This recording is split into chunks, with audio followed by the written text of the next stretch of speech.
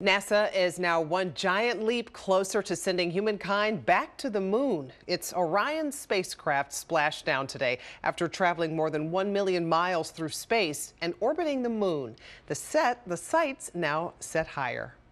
The Artemis 1's Orion spacecraft splashing down in the Pacific Ocean Sunday afternoon off the coast of Baja California. Splashdown.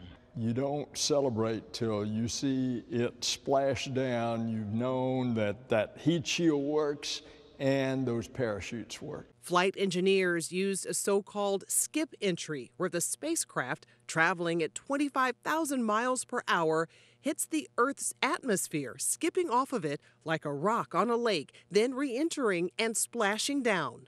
This whole mission has just been unbelievable. It's been so almost perfect. Of course, there are a lot of things that go wrong, but they know how to fix them.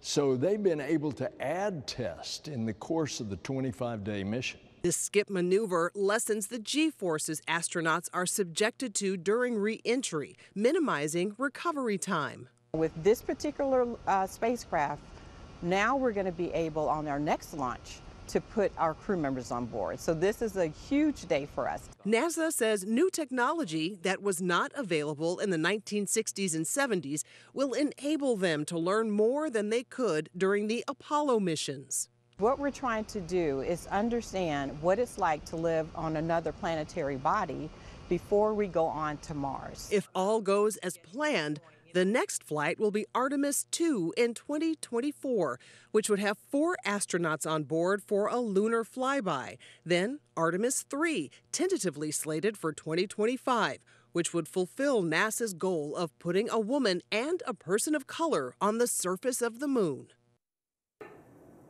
Hey, if you like that video, be sure to subscribe to our ABC7 Chicago YouTube channel.